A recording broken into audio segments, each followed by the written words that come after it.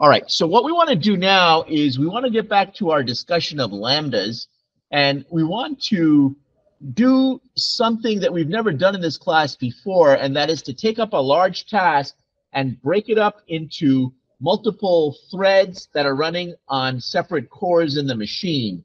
The idea is that if we can take a task and parallelize it, that because we have so many cores working in our machine, we should be able to cut the time significantly. So if we have 8 cores in the machine, in theory, we can get the time down to almost 1/8 of the original. That's the idea.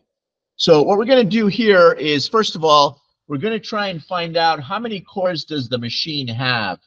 So to do that, this is the method you can call to find out how many processors are available on your machine.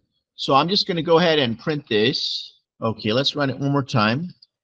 I'm expecting this machine probably has 8 cores. Most of the machines I've come across last couple of years all have 8 cores.